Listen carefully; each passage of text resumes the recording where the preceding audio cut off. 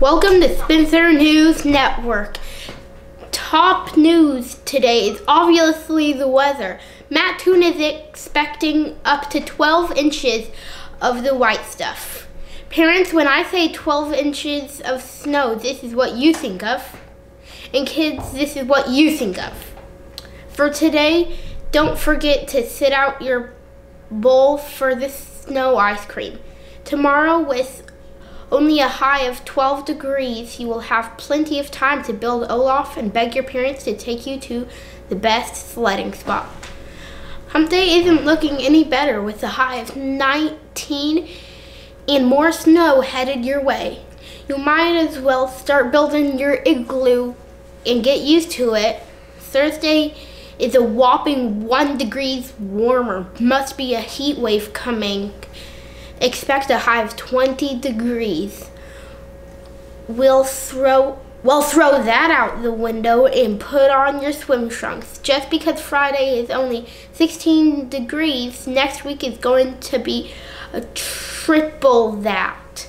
High next Friday is going to be over 45 degrees.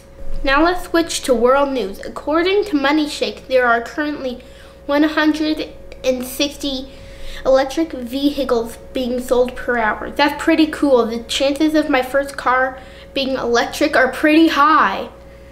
Up next is national news. An unusually harsh winter storm in Texas has left over 2.5 million customers without power in the state amid dangerously low temperatures. Texas Governor Greg Abbott said Saturday that Texas is fearing a very dangerous winter storm over the coming days that will make movement virtually impossible. He called the storm unprecedented in the state's history. Temperatures in North Texas remained below zero as of Monday morning, with Amarillo reporting a temperature of -7 degrees according to weatherwx.com. Dallas had reached 10 degrees by mid-morning, with Houston at 20 degrees. Rotating power outages were initiated by early Monday morning,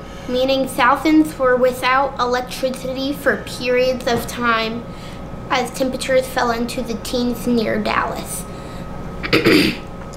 Wait a second, I just reported that my first car would probably be an electric, and then I reported that millions were out power. Something doesn't seem right here. Finally, let's wrap things up with a little bit of what I learned this week. One of the chores I have to do around the house is clean the kitchen and do the dishes every day.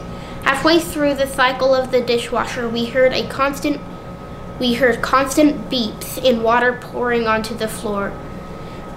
I then confessed that I used Dawn because we were out of dishwasher detergent. Let's just say I wouldn't be doing that again. Let me leave you with these final words. Last week I asked you to like, subscribe, and share my video. That helped me a lot.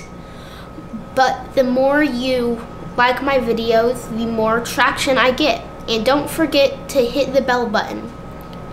And if you didn't catch my last video, let me give you the spiel again. Please like, subscribe, share on Facebook, and push that bell button. That way you're notified when I release a new video. Because we wouldn't want you to miss a Spencer News Network. Now, would we? Spencer News Network, signing off.